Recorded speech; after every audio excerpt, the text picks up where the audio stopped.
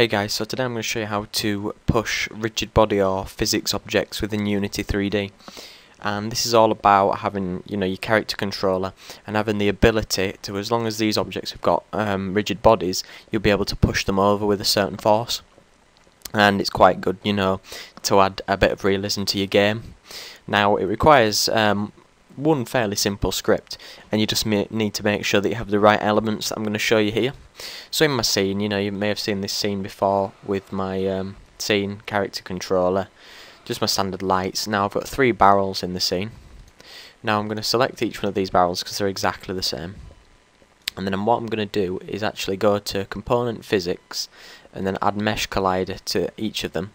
Now when I play this, actually before I do, I'll also go component physics and rigid body.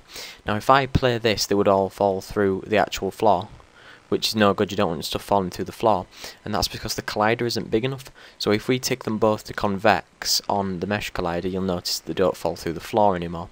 So you need to make sure that when you put a rigid body on an object, if the collider's not big enough, say if you added a box collider or a sphere collider, then it would be big enough because it would, go out the boundaries. But as long as we tick convex. Now once you have all your physics colliders and your mesh colliders on there, we'll actually start creating the script. So if you create new and then JavaScript, and we'll call this object physics, and then we'll open up in Mono Develop. And when that's opened up, what we'll do is we'll delete these 2 lines and we'll say variable push power is equal to 2.0, and then we'll write a function called on controller collider hit, all words having capitals, and then we'll open brackets, say hit, then colon controller collider hit again, and then we'll close that brackets. We'll open up the 2 curly brackets and say variable body, and then colon rigid body equals hit dot collider dot attached rigid body, and then we'll write a semicolon. Then we'll say under here is if body is set to or equal to null, we're going to add 2 sort of line breaks. I don't actually know what you call these, but next to your shift key and next to Z, if you hold shift and then press the key next to Z, you'll add these 2 sections, and then we'll say body dot is kinematic, close those brackets. Underneath we'll say return with a semicolon.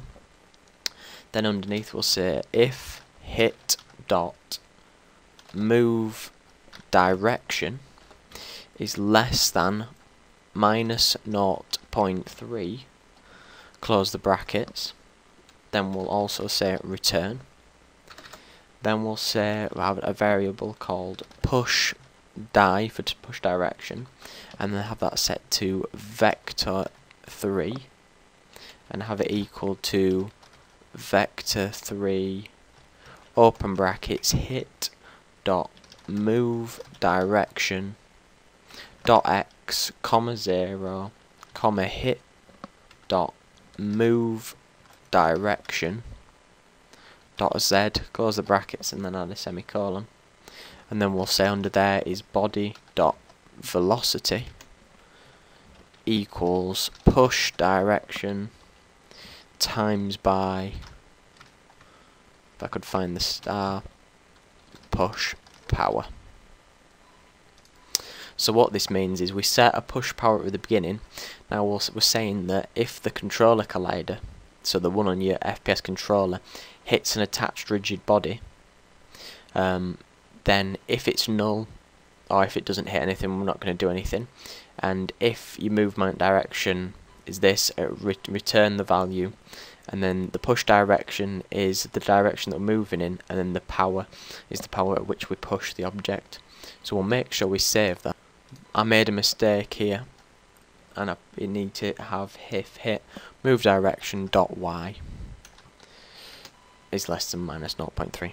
On the first person controller you can now add the object physics, and then we've got push power, so you can change that. So if we play the game, you'll notice that I can run into these and I can push each of these objects down, and then I can push them around. You could change the mass of the actual object, so if you change the mass to something like, I don't know, 0.2 for that object.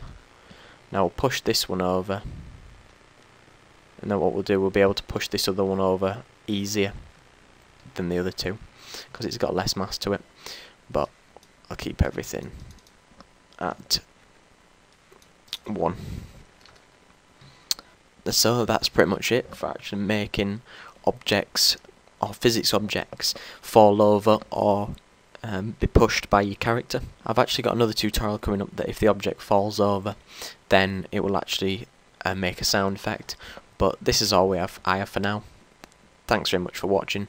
Don't forget, if you like the tutorial, like, comment and subscribe. Cheers.